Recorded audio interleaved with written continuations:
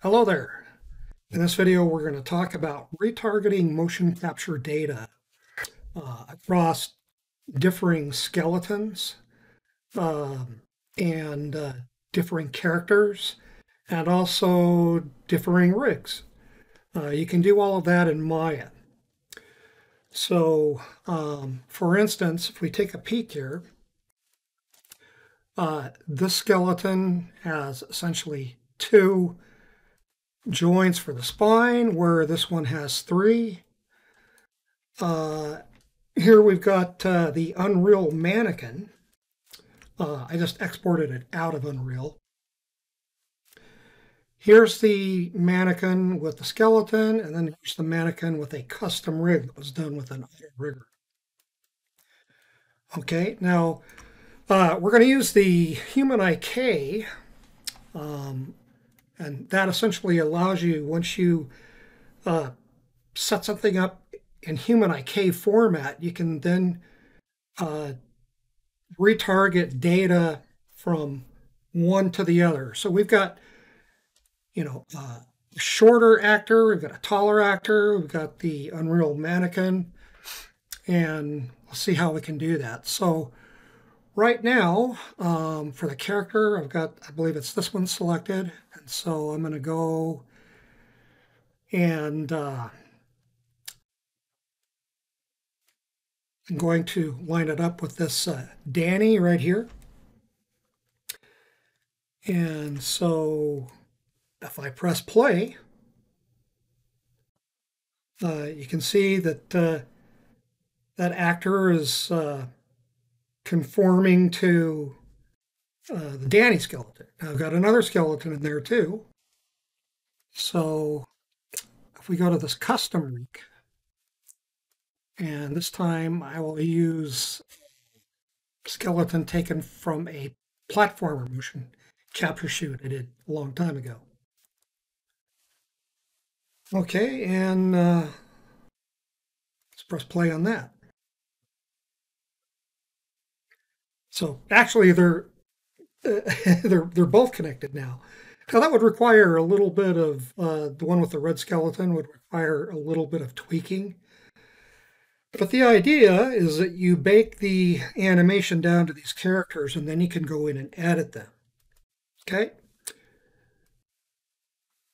Let's just show one other thing here. So we can also take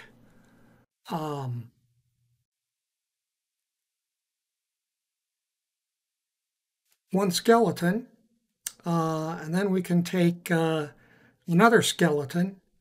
One's a character, the other's the source.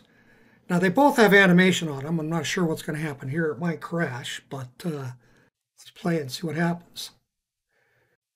Yeah, so now we're applying data from one skeleton to the other and also to the Unreal guy. Okay, now if we were to go back, let's say none, let's go back here to the Unreal guy. The whole idea would be to then go here and we're going to go to bake, and we could bake this out to the skeleton of the character.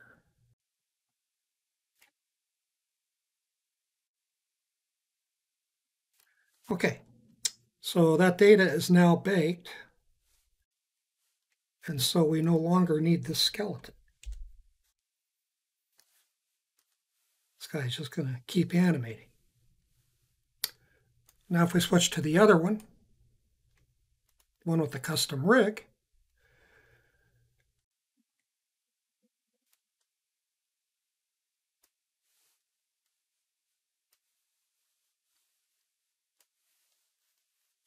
now we're going to bake here, but it knows that this it knows that there's a custom rig applied to this one. So let's bake out to that custom rig.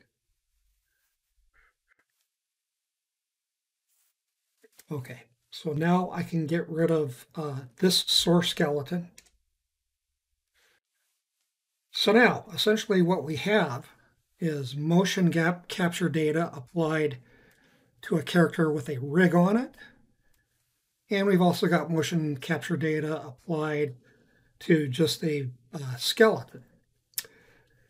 Now it's going to be easier to edit motion capture data if you've got a rig on it. What's more is if we go to our Unreal guy, so it's going to be him here, we can also bake out to a standard Maya control rig.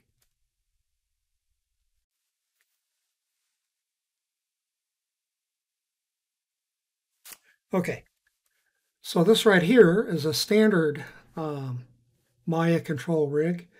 It's very similar to Motion Builder. It's got full body IK for editing. And so you've got a lot of options here. You can just edit with this native rig Maya creates, or you can make a custom rig to edit your data.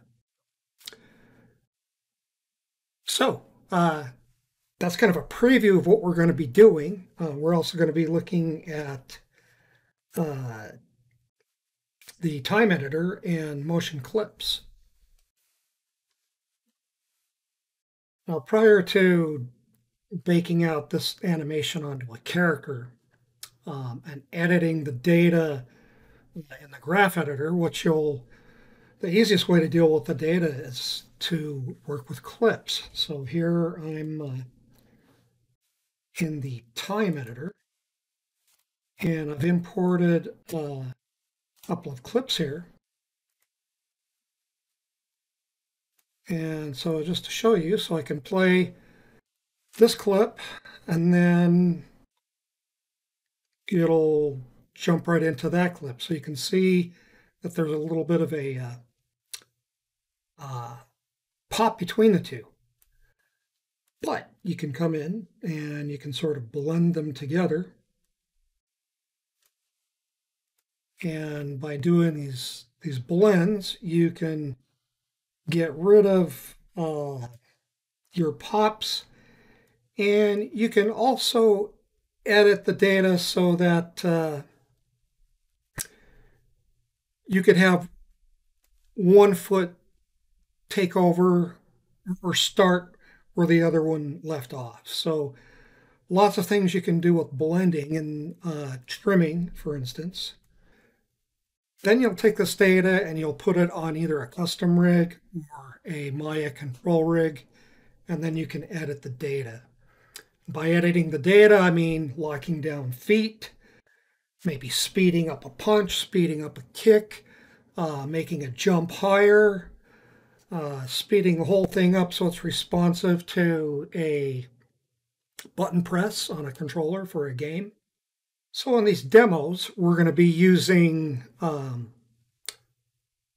motion capture data from class and other sources from other systems.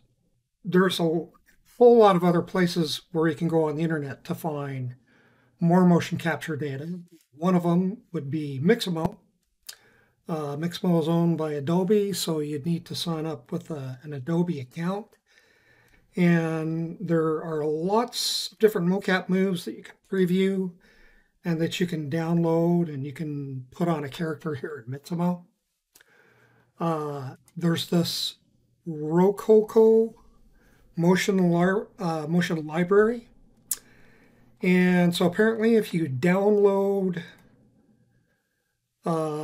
either it's the Maya plugin or the Rococo Studio program, you apparently get 150 or 100 free motions with that. There's other places like, let's see, this is going to be UT Dallas. They have a motion capture library that they offering to the public. I think we'll probably do that as well at some point.